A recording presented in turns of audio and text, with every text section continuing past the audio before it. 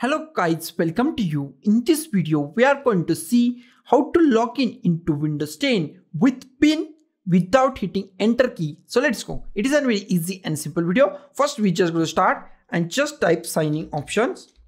Here we find sign in options. Just click on the sign in options. Okay, here is we find many options. Here is our password. We just go to the PIN and we just log in with our PIN. Okay, so just click at here Windows Hello PIN. And here just click on add and add your PIN. Okay, first of all, just add your PC's password. Just add your PC's password. Okay, now just click on OK. Now it's asked to create a new PIN. So I just create a new PIN, just 4-digit PIN with any random number that you remember, and just click on OK. Now I just close it. Now I just log out from my PC. I just go to the start and just log out from my machine.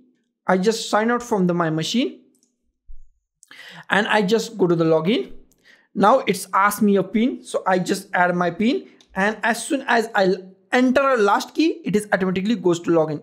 Don't need to hit enter key. Okay, now it is automatically goes to the login with our PIN. So guys, this is the simplest way to log in with PIN without hitting enter key in Windows 10 PC or laptop. So guys, thank you for watching this video. Don't forget to like, share, comment on this video, and don't forget to subscribe the channel. Thank you guys.